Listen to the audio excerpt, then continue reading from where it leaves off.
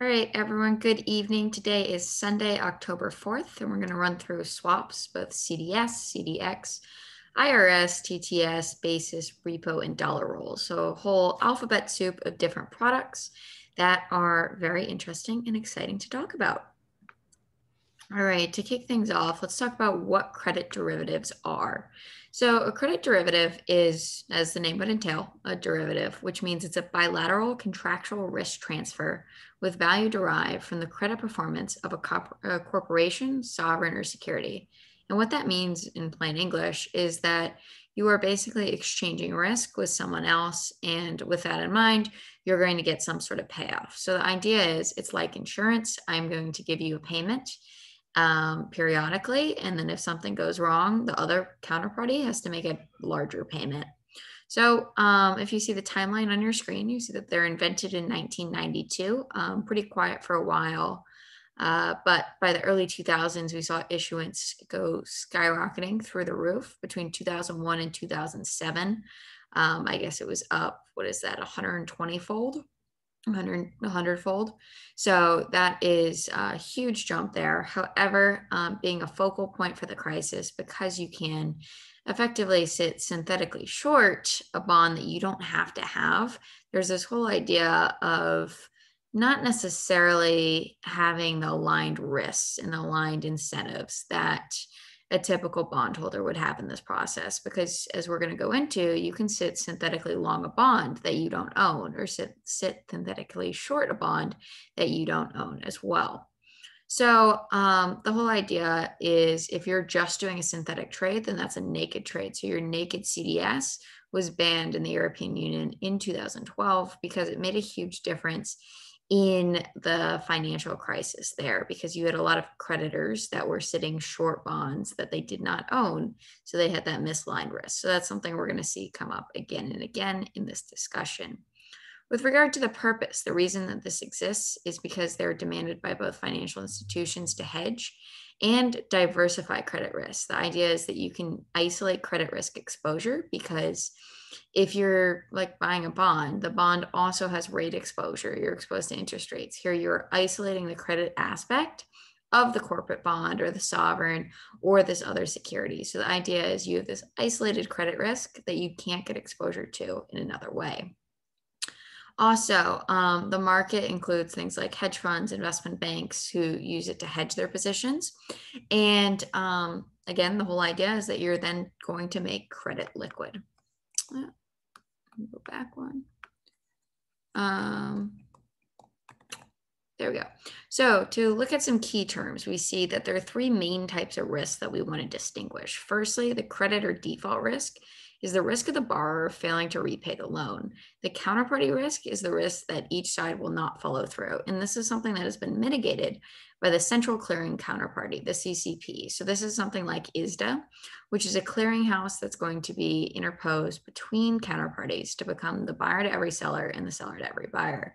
This ensures that if I actually do sit short a contract and something happens, then in that event of a credit event happening, then what I actually am going to get the payout that I was promised. So it ensures that what is promised actually does happen. Coming out of the crisis, we see stricter provisions from ISDA and more central clearing counterparties, or more enforcement of those central clearing counterparties, regulations that force CCPs to be used. So the idea is those are mitigating counterparty risk. In addition, we have interest rate risk. So when rates rise, the price of fixed income products obviously decline. This is because of your DV01, your duration, your Macaulay duration, however you want to look at it. The idea is you have this tangent line approximation for the price and yield curve, and you short it. It's like this, and it's like this is the tangent line approximation. So you have that inverse relationship between price and yields. So when you are long a bond, obviously you're going to want yields to fall. Okay, so the demand universe, we discussed banks, insurance companies, and hedge funds, but why? So banks have a loan book that they want to hedge. They want to risk manage effectively. They're required based on regulations to risk manage effectively. And the securitization process is the idea of pooling and tranching, which is another way that they use products like CDS to get more risk off of their books.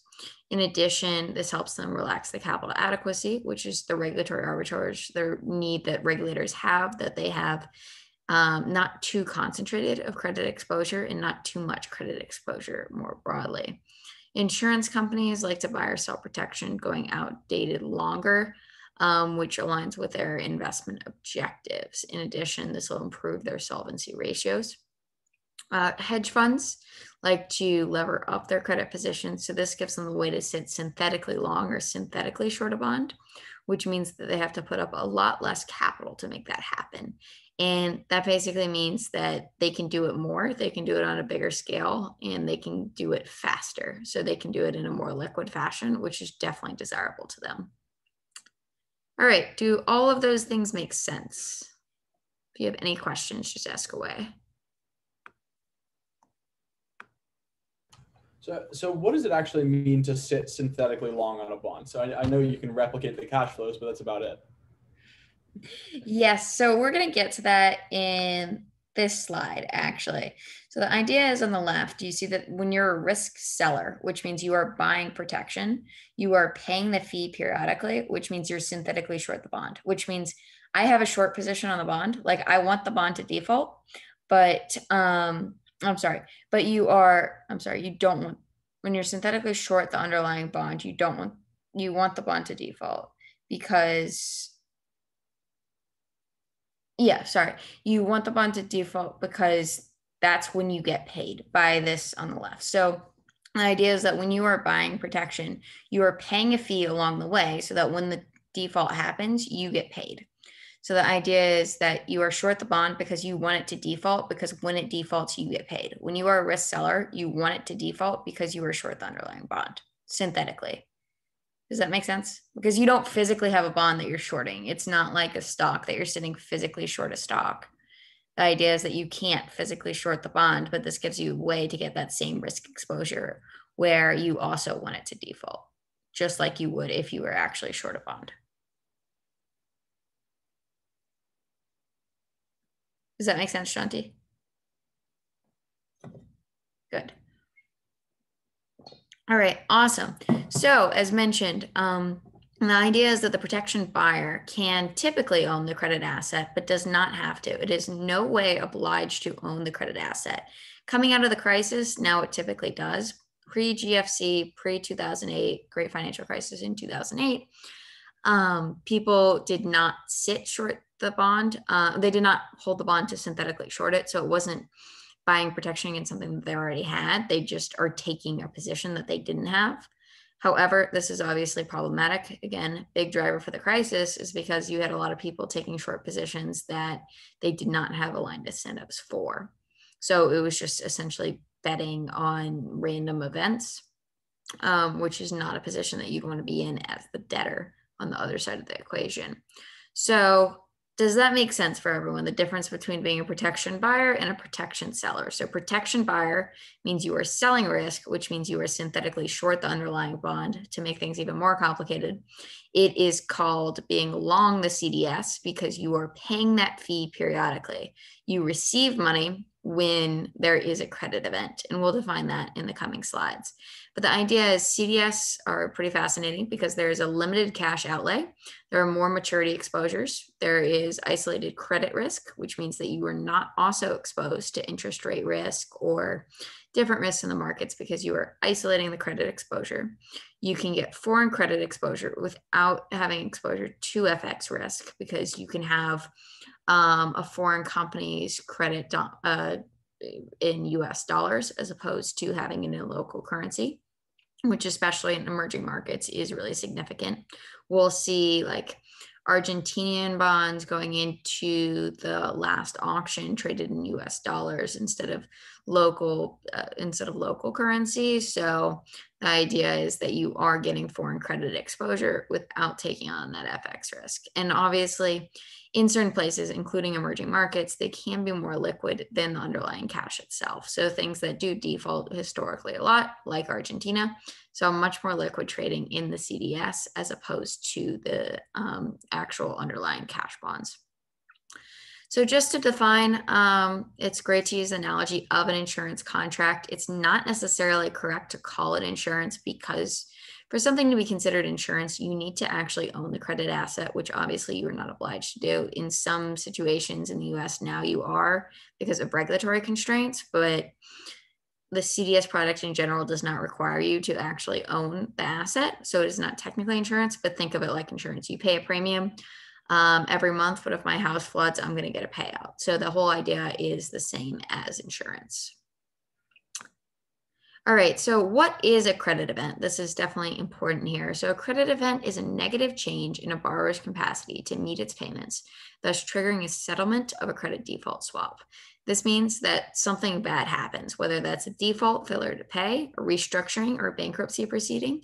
There's a reason that you're not going to see the bond through to maturity, which in turn means that you're going to get that payout from a CDS. So ISDA has some sort of form contract that you use when you are writing these contracts and agreeing on them at the initiation date, but they are incredibly bespoke products. They entirely trade over the counter, which means they're not exchange traded, they are over the counter. And the idea there is basically you come up with an idea and that's what you get. So at some price, but if you have an idea, something that you want to swap, there can be a price, there can be a market made for it. If you want to swap the credit risk on something esoteric, you can. So just to define these three terms, they're oftentimes convoluted, but a default just means the failure to pay. So it's the inability of an individual or organization to pay their debts on time. So when you see continued defaults, that's going to be a precursor to bankruptcy. However, those terms are not analogous. Those are not synonymous terms. Defaults are only precursors to bankruptcy. Bankruptcy is like a full legal process where there is an inability of an individual or organization to repay its debts. And they say, all right, we are going to be insolvent. We are not going to repay. And then when you're in bankruptcy proceedings, you could see either like a Chapter 7 for corporates or Chapter 11, where Chapter 7 is a fire sale liquidation and Chapter 11 would be your corporate reorg. And so that's your corporate restructuring. So the idea behind restructuring is that it is a change in the terms of the debt, which will then make the debt less favorable to debt holders. So that'll decrease the principal amounts paid, and that'll probably like lower the coupon rate. The idea is that you were going to have debts that were worth X amount face, and now we're going to settle them at, say, in Argentina's case, like 50 cents on the dollar. And then use that to, I think it was actually 42 cents on the dollar. And then we're going to take those funds and issue new debt. And the idea is we're not going to repay your original debt because we can't. So we're going to change it. And that's what the restructuring process is all about. On the right-hand side of the screen, you'll see a diagram that we'll touch on a couple times through this presentation. But the idea is that CDS cash flows before maturity are what we just described, with the protection buyer paying a quarterly premium to the protection seller. That means the protection on default is going to go to the protection buyer, which means that in physical settlement, so we're going to get into this in a second as well, but there are two different ways to settle. The idea is, put simply, you pay a premium. If something goes wrong, you get a payout.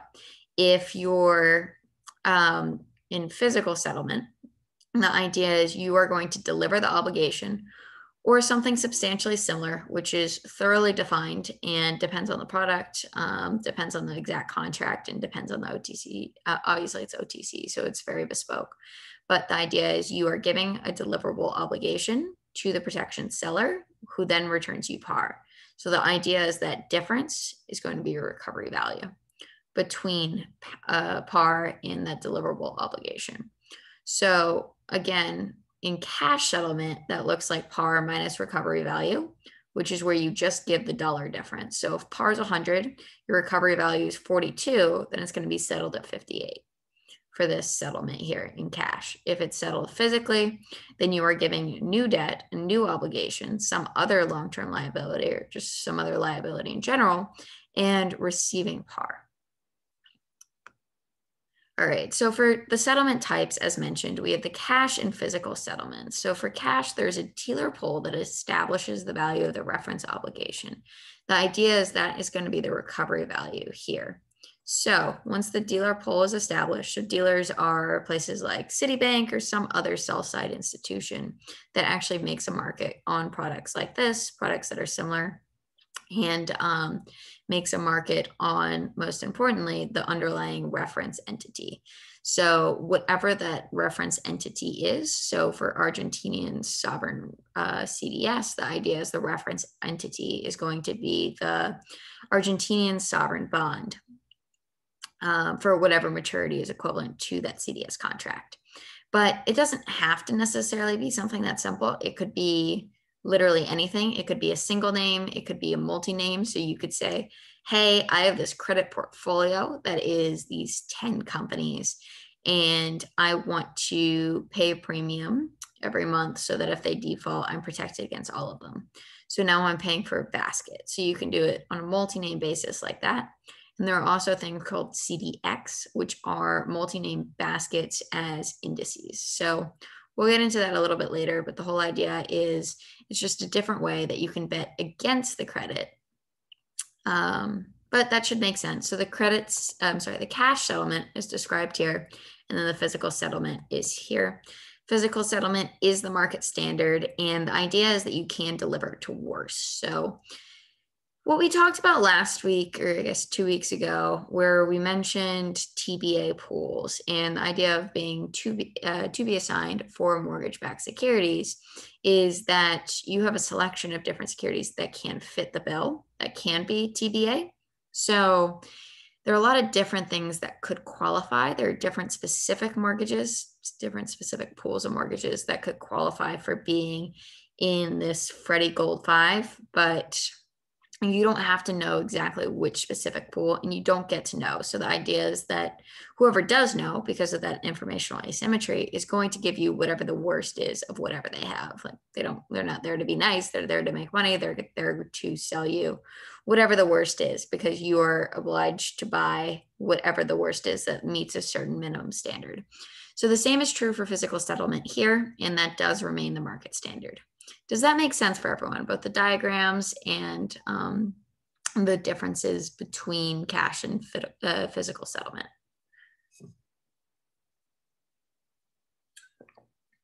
So yes. Cool. Too fast, too slow? All good? All right, outstanding. All right, moving on, pricing standards. How on earth do you actually trade these things? So there are three things that we want to talk about first. The likelihood and probability of default, which will be denoted as P in the later equations. The loss given default, which is the idea of the recovery value. So as mentioned here, you have par minus recovery value. So what is that loss going to default?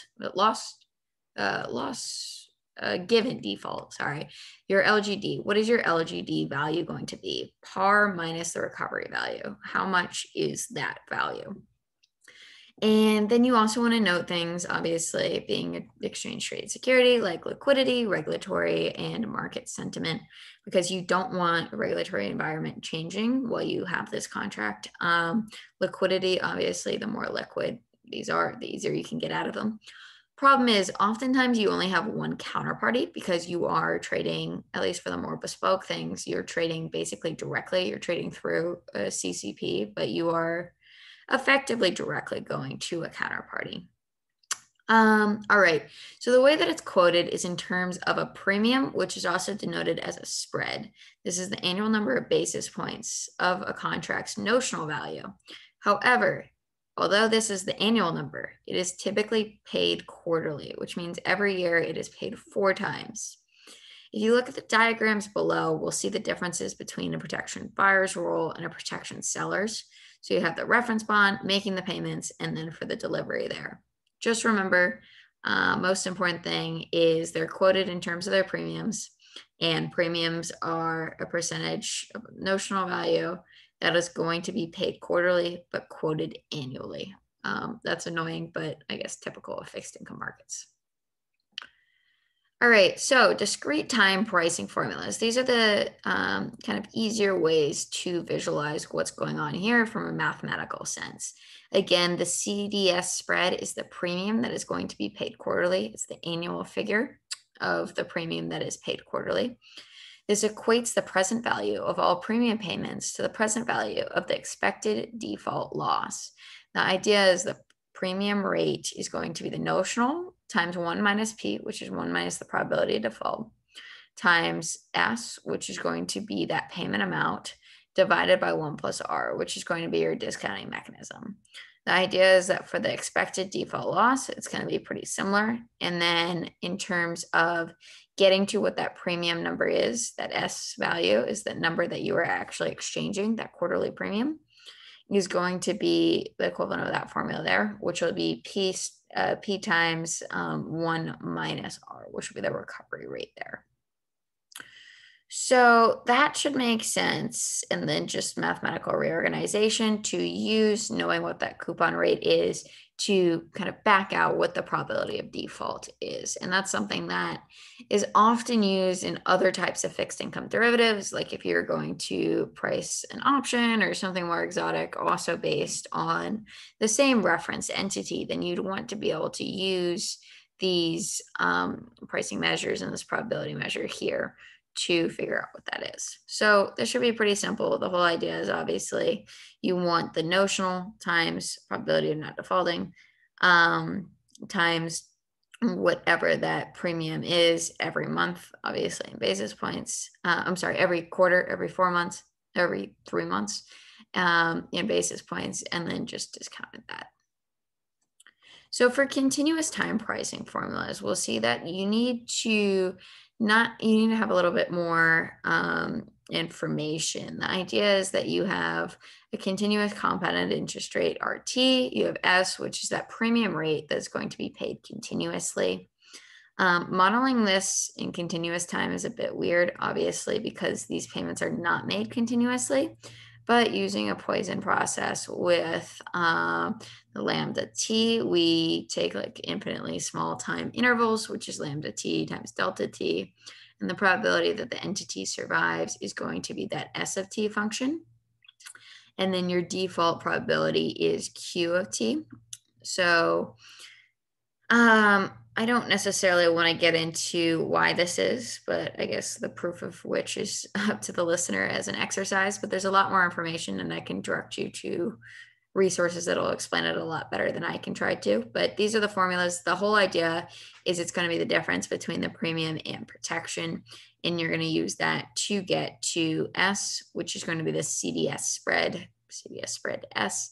And this obviously is going to use the assumption of having a flat CDS curve if you're looking to the last one. And the idea there is that over time, your CDS is going to be constant in terms of your, not necessarily your CDS, but your probability of default will be the same for every t in the range of the inclusive interval t to t plus delta t. But that's not necessarily a valid assumption, which is why you'd want to use the formula above that goes into the expected value, and then you use that continuous time process. And again, I can direct you to resources that'll explain it a lot better. But hopefully this makes sense here. It should be pretty logical. The whole idea is you've got the difference between the present value of premium payments to the present value of the expected default loss. And if you take 21,270, you'll go through exercises like this pretty often as well. Does that make sense?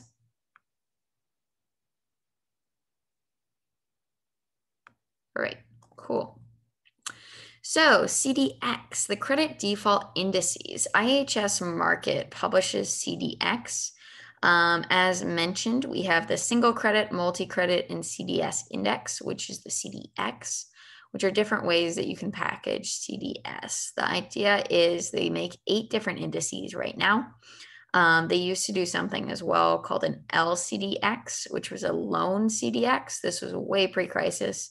Not surprisingly, this performed incredibly poorly going into the financial crisis. So that is not something that they do anymore. But with regard to CDX, we see two blocks here in the high yield, the single B and double B high yield CDX, which are the North American high yield B, North American high yield BB. And then with regard to the high yield side, they break it down into industries, different sector groups, and also have a high volatility arrangement there. In addition, the reason that CDX are useful is that they are exchange traded. There's 125 names and they're updated every 6 months based on if companies are changing between being high yield or not.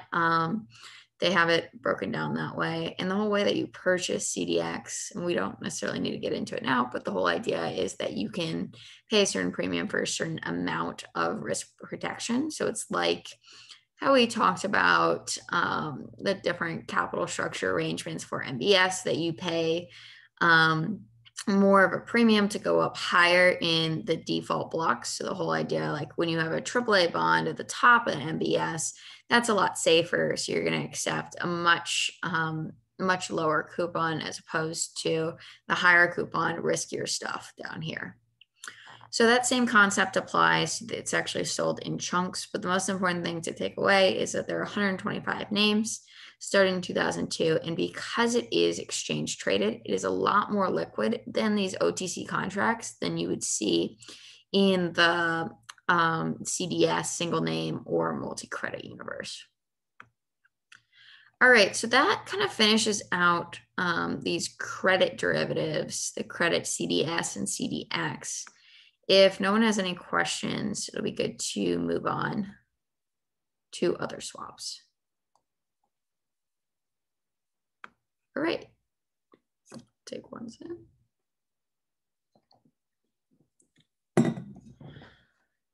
All right, exciting. Interest rate swaps. So the idea is you are exchanging funds between a lender and a borrower, where a lender makes a loan to a borrower who then makes a fixed rate interest rate payments to a counterparty. The counterparty then gives a variable interest rate payment, which is an IBOR, which is either a LIBOR or like a US dollar LIBOR, something in that family right now. It'll become SOFR for interest rate swaps in the US at the end of 2021, which is currently planned. We'll see if that holds, obviously, given the current frictions in the market environment, but they still say that they're going ahead with that transition. And the idea is it is a fixed versus floating swap. It's a simple derivative contract. The idea is lender makes a loan and they are giving a fixed rate payment to a counterparty, but they are going to receive a variable. This makes up the largest component of the OTC derivative market.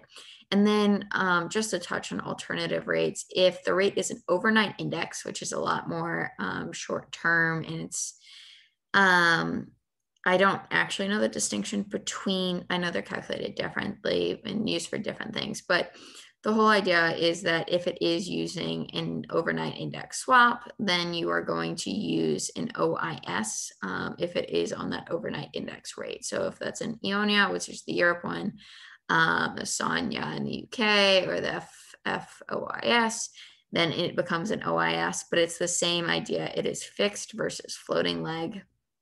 So not surprisingly, to calculate the price of an interest rate swap, you take your fixed rate and then subtract your float rate. So that means your sum of your discounted value of payments that you know on your fixed side at the top times your notional value should equate to your float plus that premium. So your float rate is going to be your notional times whatever that value is of your float rate at that time. Obviously, that's not something that is going to be known right now. And usually it's based on like 3-month forward contracts of, 3-month futures contracts of the LIBOR or different IBOR rates. All right, total return swaps. So these are along the same lines. So the diagrams on the right show both during the swap and at maturity. During the swap, the total return swap pair has coupons from the reference asset, which go to the total return swap receiver. The whole idea here is that you have an asset that has a payoff, whether that's like a bond, a portfolio of possibly equities, could be a diversified portfolio. You have something that's going to get you a return and you want to switch it with someone else for typically a floating rate. So the receiver is going to make payments at a set rate or a floating rate, and then the pair will make payments at that reference asset rate. And so the receiving party is going to collect any income that's generated by the asset, but they do not actually own the asset. So legally, the total return pair owns the asset. And because of that, they can actually sell it out in a repo, but we don't necessarily need to get into that now. The idea is that the receiver is going to assume both systematic and credit risks, and the receiver benefits from the asset's return without actually having to own it. The receiving party then pays a set rate over the life of the swap, and the pair assumes no performance risk, but takes on that credit exposure. But something interesting to note here is that the receiver benefits obviously from having the return without owning it, which means that the pair still does own it, which means that they can then use it to maintain capital adequacy requirements when they have a certain amount of tier 1, tier 2, tier 3 capital that they need. They can also basically sell the return to someone else, but also keep the asset that they need to increase their capital adequacy rates. So when you, as the pair, pay coupons from the reference asset to the receiver, you're going to receive a LIBOR and a fixed spread, which would put it on just like a LIBOR plus a fixed, which obviously is going to be floating because LIBOR is a floating rate. You could also do this with a fixed spread, I guess not even a fixed spread, just a fixed rate, where you don't have any sort of floating component. In addition, the total return swap pair will give any increase in the market value of the notional value of the asset to the receiver, and then any decrease in the market value will be paid back. So obviously just to settle that difference at maturity. All right, one more swap to talk about here. We have the cross-currency basis swap. So the idea is that you can do three things with it. You can purchase cheaper debt, you can hedge against foreign exchange risk, or basically defend against a financial crisis as a sovereign, because countries can get income by letting others borrow their currency. There are interest and principal payments in one currency, exchange for interest and principal in a different currency. However, the kind of periodic difference in interest versus principal payments is very interesting to note. The periodic payments throughout the life of the swap are just interest only. So the idea is there's three stages. At the outset, you are going to exchange funds. Someone's going to borrow and someone's going to lend. Afterwards, you're going to pay interest and receive interest. And then at the end, you're just going to receive principal. And your principal rate is going to be at the same. The idea is that you are able to invest in another currency through this basis swap. So you are able to invest in corporate bonds in this other country that are denominated in this currency. You are able to invest in sovereign bonds. You're able to garner exposure to whole new asset classes in another country. You could do it with a euro and then start buying European CDX or some other esoteric product, or I guess that's pretty vanilla, but you can swap it with funds that are pretty much anywhere and use that to help you, I guess, essentially garner higher exposures and purchase cheaper debt and earn a higher return. Again, these contracts, like all these discussed, are over the counter, which means they are bespoke. They're variable, fixed, or could be some combination of both with regard to your LIBOR rates. Depicted there. You can have, you can basically customize these contracts however you can get someone to write them. Does that make sense? Is everyone with me?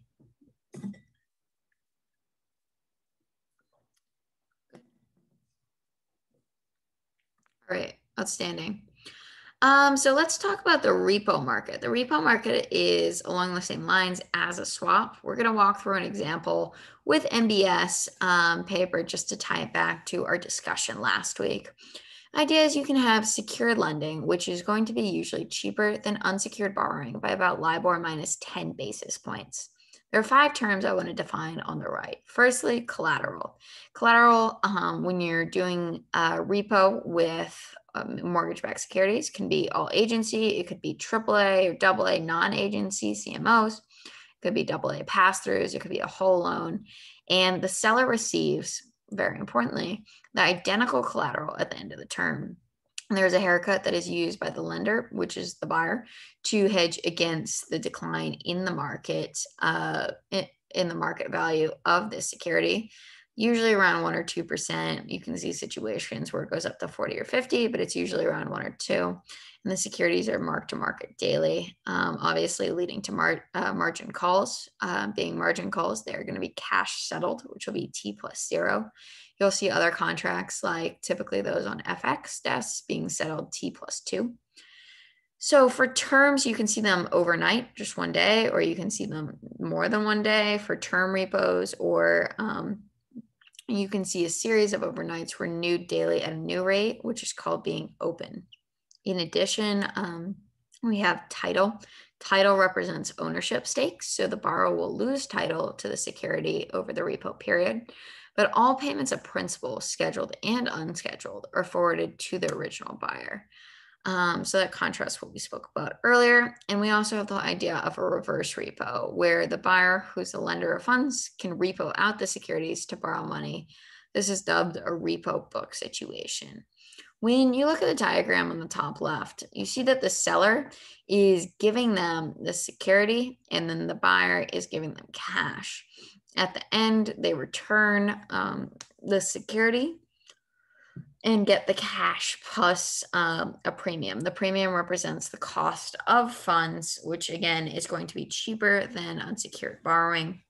If you look to the description below, it'll walk through how you take the par amount, multiply it by the factor, and then take the bid price, obviously adjusting for the accrual, times 1 minus that haircut. So that haircut in the example is going to be that 5% there.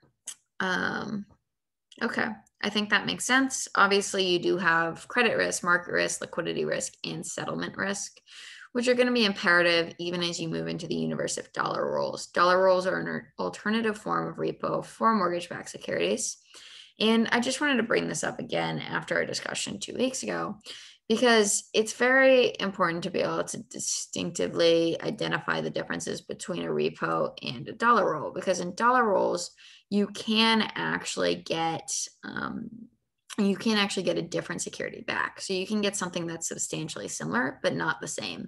And this goes hand in hand with the discussion we had earlier about delivery to worst. Delivery to worst is the idea that when you have that physical settlement, they don't have to give you the same security back. So they're going to give back something substantially similar. They're going to give back some sort of obligation to either subsidiary, a third-party obligation the company is under, or an obligation to the company itself. But you don't know which of those it's going to be. So they are going to deliver to worst. So if you have experience looking at dollar rolls and knowing that they also deliver to worst, then that'll go hand in hand with your understanding of physical settlement for these CDS that we discussed. All right, does that make sense for everyone? We good? Cool. All right, just to wrap it up, 40 minutes, okay. Just to wrap it up and paint the full picture, the idea is that you have these 4 swap products that we spoke about: the total return swap, the CDS, the cross-currency basis, and the interest rate swap. With the total return swap, obviously you're taking an underlying asset, you're giving that cash flow to the total return payer, and then they're earning that rate of return, going to give it with interest and appreciation to the total return receiver. And then in return, they will get that floating rate, which will be your LIBOR plus a spread. On the CDS side, you have 2 things to look at. Firstly, if there is not a credit event, quarterly or periodically, you'll have a payment of CDS premium. And then if a CDS credit event does occur, as previously defined, you'll either have delivery of a reference obligation, which will be like either a corporate bond, which will be for their company itself, some sort of subsidiary, or some third-party obligation, again, delivery to worst there, or have some sort of cash payment of par value. You'll have the CDS protection seller receive that delivery and then collect the spread with the protection buyer. Basically, when you're buying protection, you're buying insurance. You're going to be safer. You pay a premium, but when something bad happens, you are protected. The cross-currency basis swap is a three-part process. Firstly, with the exchange of principal was at the spot rate. During the term, you have the difference between the interest payments being paid back and forth. So this can be done on sovereign bonds. It can be also done on different products within. And then when you near maturity, or when you hit maturity exactly, you will have this exchange of principal. So interest in the middle, principal at the end. Principal will typically, unless contractually specified otherwise, be exchanged at the original spot rate. And then for the interest rate swap, we have the whole idea of a company a fixed rate from creditors, and then the company giving a floating rate to the bank, and then getting a fixed rate back. All right, outstanding. So those are swaps. Does anyone have any questions about any of it?